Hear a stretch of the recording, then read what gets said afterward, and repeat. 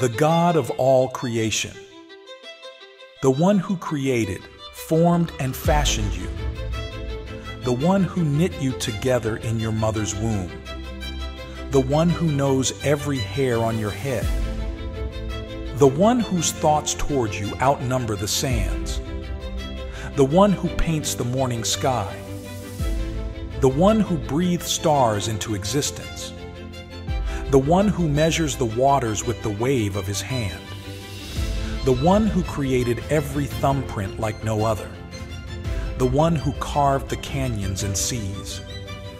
He is intimately acquainted with all of your ways. He calls you his very own.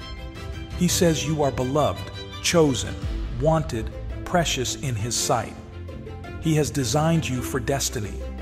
He put purpose inside of you. He has very good plans for your life. His goodness and mercy follow you daily. He promises to never leave or forsake you. He is near, closer than any other. He takes great delight in you. His banner over you is love. He rejoices over you with singing. He surrounds you with songs of deliverance. He is your protector, provider, redeemer, and refuge. He is matchless and merciful, full of compassion and abounding in mercy. He loves you with an everlasting love. He is faithful and he is for you. There is no one like our God.